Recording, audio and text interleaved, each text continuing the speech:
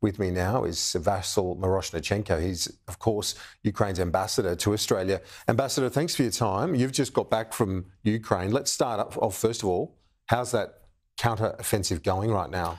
Look, counteroffensive has been now ongoing for several weeks, basically, starting with some probing operations and shaping operations in different parts of the front line. Now it's intensified, so we're now seeing fierce battles in different parts of that front line. It's still too early to make any assessment. We understand Ukraine has made some progress in some parts, but look, if we can make a parallel, and compare that to a boxing match.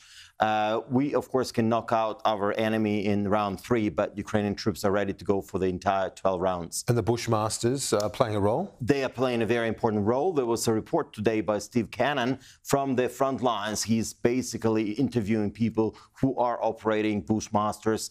And we hear a witness account of one of the soldiers who is a driver of one of those, telling his stories of how his team has survived being hit by, by different missiles and hitting the mines and everything and saving lives, basically. So these Bushmasters are doing really good in Ukraine. The Deputy Prime Minister met with your colleague, the Ukrainian Defence Minister, in Singapore at the Shangri-La Dialogue. The Minister suggested another Australian support package would come in July.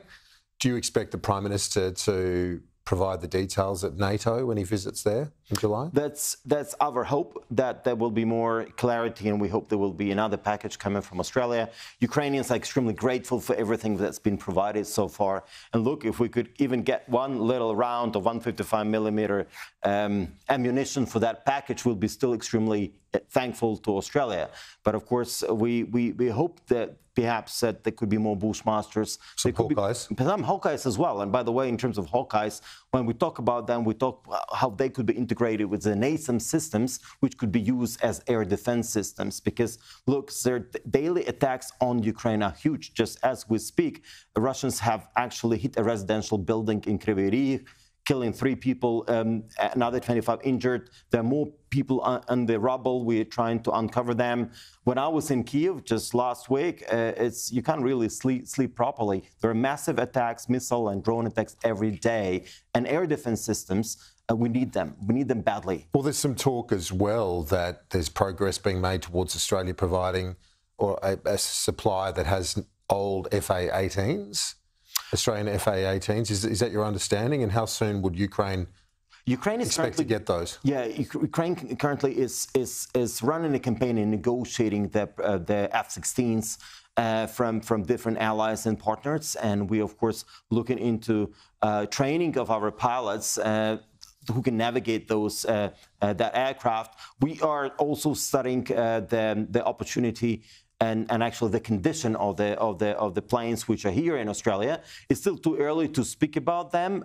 We just need to assess it, what condition they're in, could they be applied, and how they could be used. So it's still out there, being studied. The destruction of that dam, a massive dam in Ukraine, caused a major humanitarian crisis. How is the area recovering? And I guess for years to come, it's going to be a setback in terms of grain produce and harvesting.